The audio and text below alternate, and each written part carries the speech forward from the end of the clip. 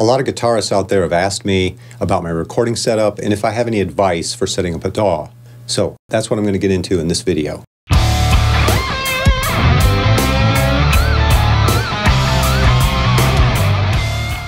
If you followed any of my work, you might have noticed that I have a problem. I can't do anything half-assed, and believe me, I've tried. What happens is I go into teaching mode, I want to give context, overview, principles, how and why, application, dive into the specifics, and before you know it, this little video idea about, DAWs suddenly has become a series, it's become a course.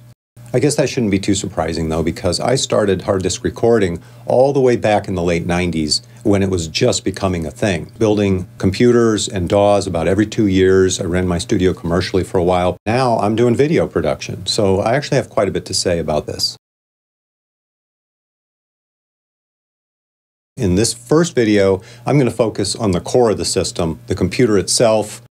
How much do you really need? How much horsepower? What about age? What about operating systems, Mac versus PC?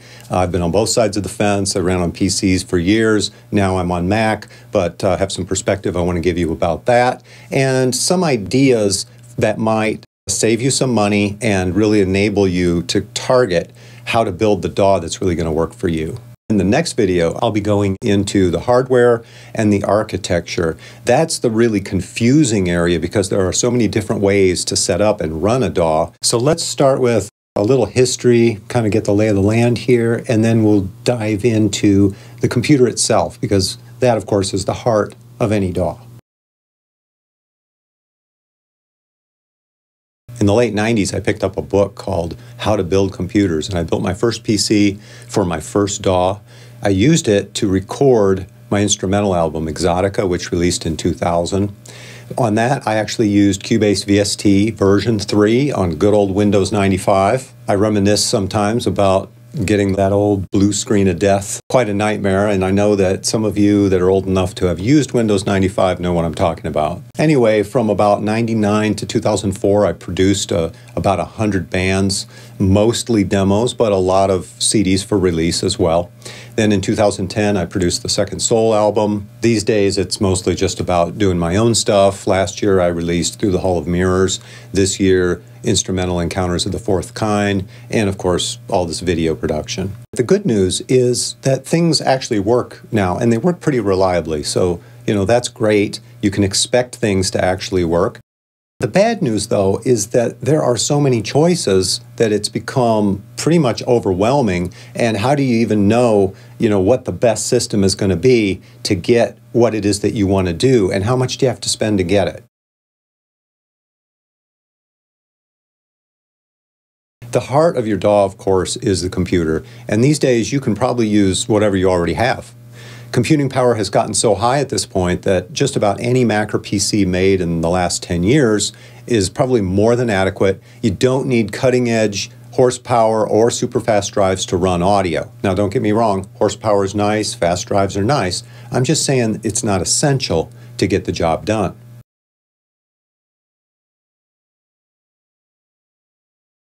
An older machine can probably work just fine.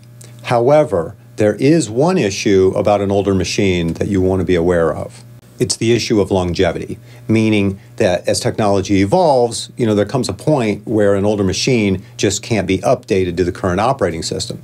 And that's a problem because if you don't have a current operating system, then you can't run current software and you won't have the latest and greatest tools. You won't be able to evolve and grow as a producer, using current tools. Of course, an older machine is going to be super cheap. So if you piece together a DAW, that can be a really potentially great option. If you're going to do that, you need to do it with your eyes open, recognizing that if the machine is old enough, maybe it's running a current operating system now, but if the machine's already 8 years old, how many more upgrades are you going to be able to do? Well, probably not too many. So just make sure you don't overpay for something that's old.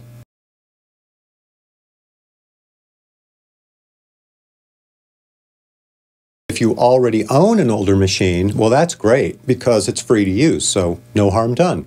Set up your DAW and run it as long as you can. Why wouldn't you? Well, I'll tell you one reason why most people wouldn't want to do that.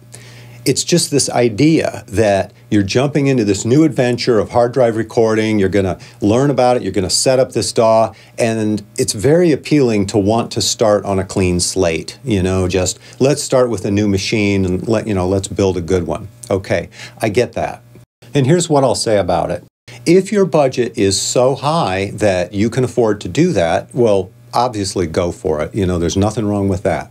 But on the other hand, if you're on a limited budget, you're probably better off to use a computer that's going to get the job done, the one you already have, and invest into the other elements. If you skimp there on the other hardware, that can have impacts into the architecture of your DAW, and that can really shoot you in the foot.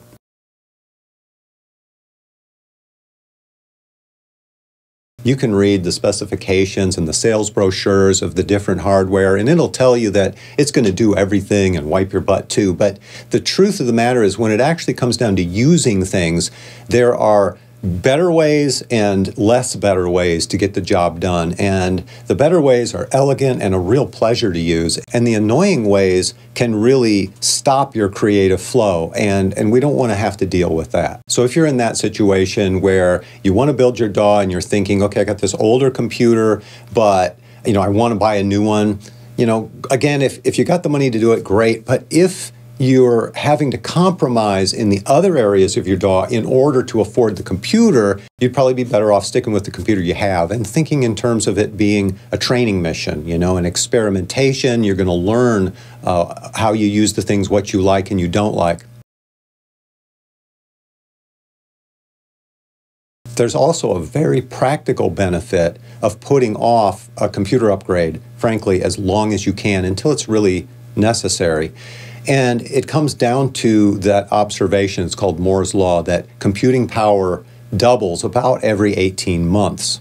And what that means is that the newest, latest, greatest technologies always come out at a certain price. And then last year's technology, or 2 years ago technology, now is much cheaper. So it looks like this in terms of a price versus performance chart. You have to pay through the nose to get the latest and greatest stuff, and if you buy a little bit behind the curve, you get good power for less money. You don't need to buy a bunch of horsepower you don't even need. We can save money on that end of things and put it into the hardware.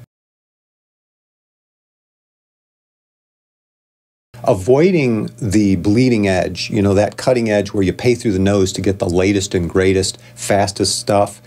It's not only a good idea because you don't need that power and it'll save you money to avoid it, but it's actually a good idea because new stuff generally has bugs that need to be worked out. So they come out with a new technology and a new operating system, and all of the audio software has to catch up to it. So it doesn't work great with it right away. You're better off to wait a bit and allow other people to kind of figure out what the problems are, what the bugs are, let the software companies fix it, make everything compatible. Give yourself at least 6 months, maybe a year, and like I said, 2 years is even better when it comes to the price point, and you can go back as much as even 4. If you're starting to look at anything older than 4 years, now you have to start to be a little bit more cautious about it. That doesn't mean it's a bad idea, because there are exceptions, okay? And if you can get it at a bargain price and get the job done, that could be a great solution too. The best case scenario, again, is you don't have to spend anything on a computer because you can use what you already have and then only upgrade when it's absolutely necessary. Here's the computer that's been at the heart of my system here for about the last 5 years. It's a Mac Pro, quite a beast of a computer. It's a 12 cores, more than enough processing power. I need to give a big shout out to a friend of mine, Joe Crook, because he actually gifted this to me so I could get into video. And this is a good illustration of what I'm talking about with an older computer, because this is actually a 2010 series design, but it's upgraded and it's running Catalina, which is the operating system 10.15, which is a currently supported operating system by Apple.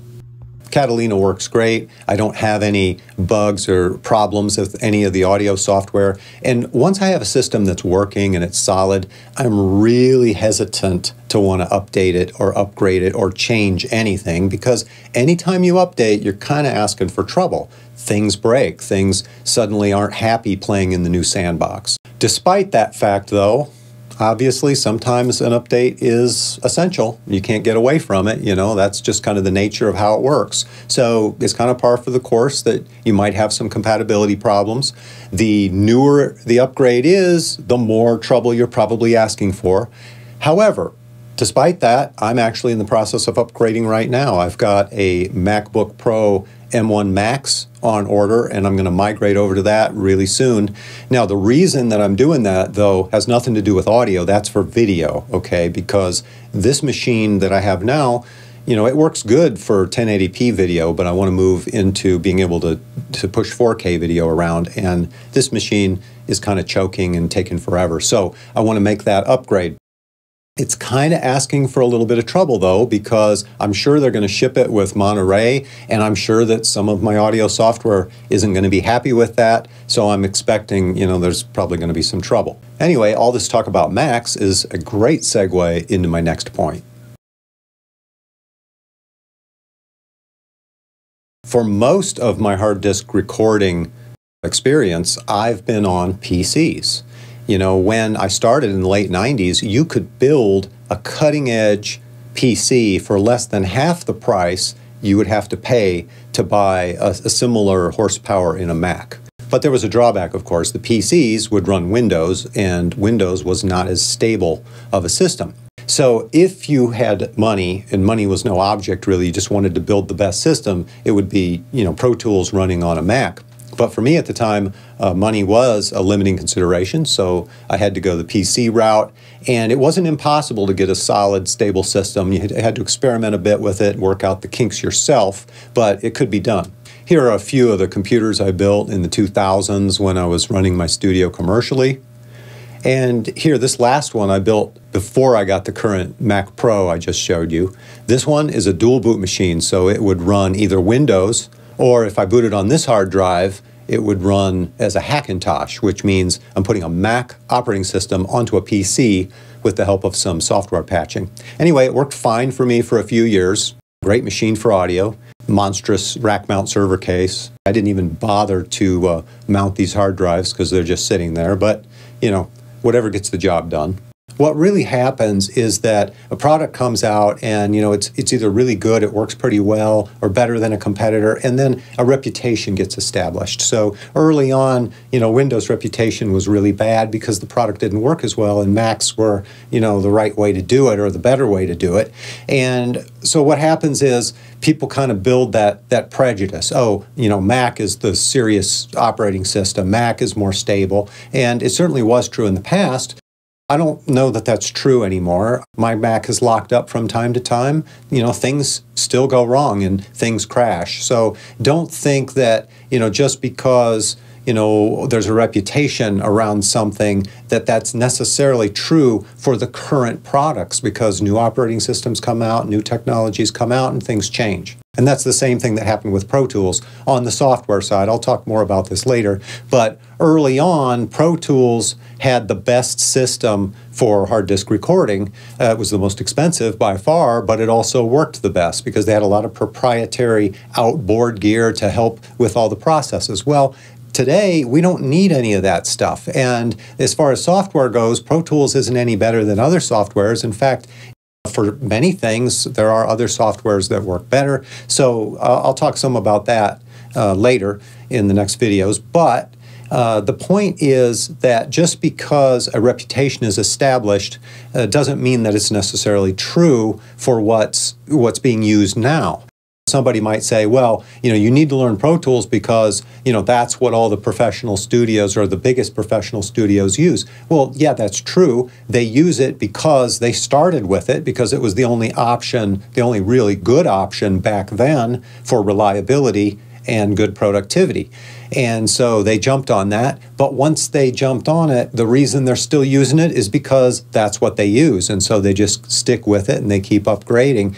It doesn't necessarily mean that it's better. If you are, of course, an engineer and you want to go work in one of those studios, well, obviously you need to know how to use Pro Tools. If you want to trade files back and forth, it's a little nicer that you're on the same platform. But actually, that's a problem that can also be surmounted. But in any case, you know, that's the story with Pro Tools. And that's the same story that we have really with the Mac. Early on, it was better for stability. It got that reputation, and now that reputation sort of hangs with it, even though it's not really necessarily true anymore. So I've been on both sides of the fence, Mac and PC, and my advice on that issue at this point is that it really doesn't matter because either one is going to get the job done for you. Probably the best bet is to stick with the operating system that you already know, that you're familiar with. If you know your way around Windows, you know, you can stick with that. That said, however, I'll also tell you that I greatly prefer Mac. It's just a cleaner operating system. Windows, I think, has gone toward this thing of bloat, of trying to throw more stuff in there. Really, the job of an operating system, I think, shouldn't be to try to manage and do everything for you. It should just be a transparent environment that is stable and allows you to run your programs and access your data. That's all it needs to do. And all these updates, especially Windows, are just this huge pain in the butt. Constantly changing, downloading new patches, fixing things. You know, why don't they just make it right the first time? That would be a great idea. While I'm on that subject, the whole notion of constantly updating the operating systems, you know, every year or two, a new operating system comes out, you know, which is frankly true for all the platforms. This is quite an annoyance and quite unnecessary. Now, at least Apple's updates are more structural, it seems, like it's not so much about a facelift, you know. Windows, on the other hand, just shuffles things around, changes how you access things. So basically it means that you have to learn a new operating system because they took all the stuff that you already know where it is, and now they shuffle it around and hide it in new menus, and now you don't know what's going on. And they call that an improvement. Well, of course, it's not an improvement. It's just a way to bilk a couple extra $1 billion out of everybody. It's just ridiculous. It's operating system is not a style statement. You know, maybe they could listen a little bit less to their marketing departments and think a little bit more about the quality of the product and the function of the product. Now, of course, it's not quite that simple because as the hardware technologies evolve, at some point, you know, an operating system has to accommodate for that and it has to work with that. So it does have to update and change.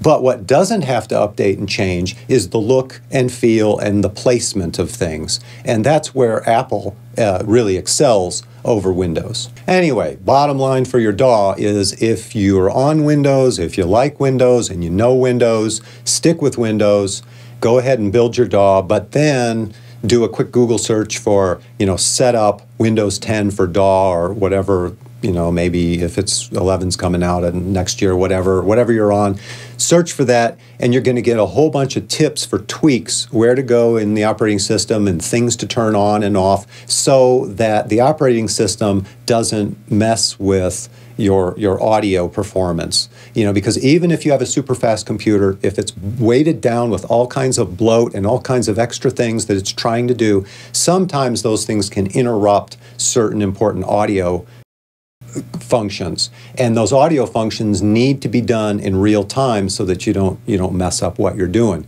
So you can search for that. If you make those tweaks, it's going to work pretty good. That's my general advice on the Mac versus PC thing for audio. However, if you're also wanting to do video production, that changes everything. If you want to do video, it's pretty straightforward. Get a Mac. In fact, get a Mac with an M1 Pro or M1 Max CPU. It just blows everything else out of the water when it comes to video. It's kind of a no-brainer. That's kind of what you have to do at this point, especially if you want to do 4K video.